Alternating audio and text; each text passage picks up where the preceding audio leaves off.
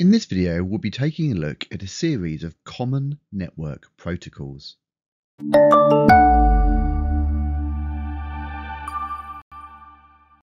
So firstly, what exactly is a protocol? Well, we can use a very simple analogy. Imagine we have someone that only speaks German and we have someone else that only speaks English. We can effectively say they're speaking different protocols, and because of this, they'll find it hard, if not impossible, to communicate.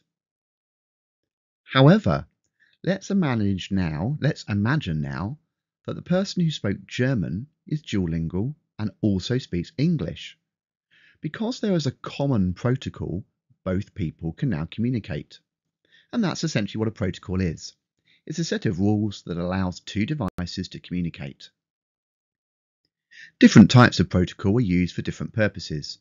You need to be aware of the basic principles and purposes of the following protocols. And we're going to go through them now. So firstly, the TCP/IP protocol. The Transmission Control Protocol, TCP, provides error-free transmission between two routers, and the Internet Protocol, IP, routes packets across a wide area network. Together they make up the TCP-IP protocol stack, which is the foundation of how we communicate over the Internet. Next we have HTTP and HTTPS.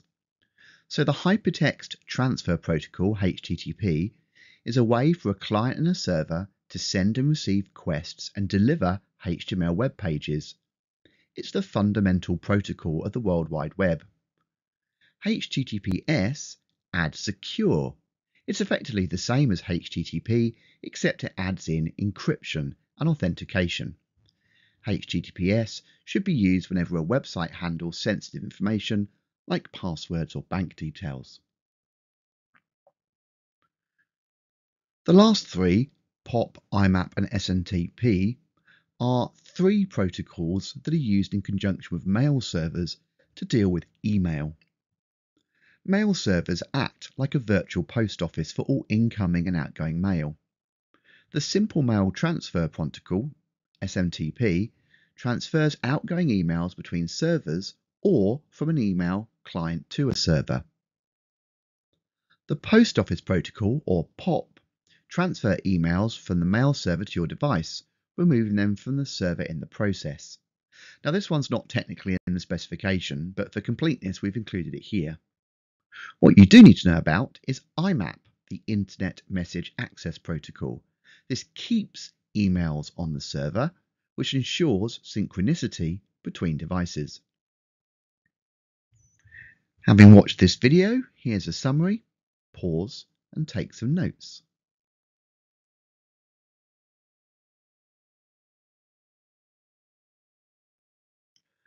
Are you taking the exam in the summer of 2027 or later?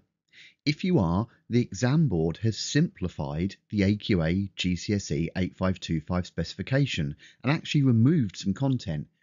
You no longer will be expected to know the rest of this video and it will not appear in your exam. Unfortunately, if you're taking the exam in the summer of 2026, you must continue to watch this video as the content could appear in your exam.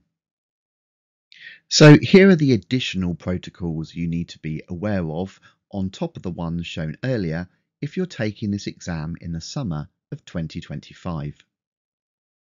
Firstly, Ethernet and Wi-Fi. Now, technically these aren't protocols, strictly speaking, rather they're families of related protocols. But at GCSE we can be simpler. Ethernet is a standard set of protocols for use on local area networks. And Wi-Fi is a trademark and a set of protocols for wireless communication. The generic term for a network that makes heavy use of Wi-Fi is a wireless local area network, or WLAN. Now, we looked at TCP-IP earlier. UDP is similar. It stands for User Datagram Protocol.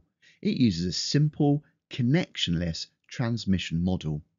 It's an alternative to TCP, but it has no error checking. It's used to send short messages using datagrams, where speed is more important than accuracy.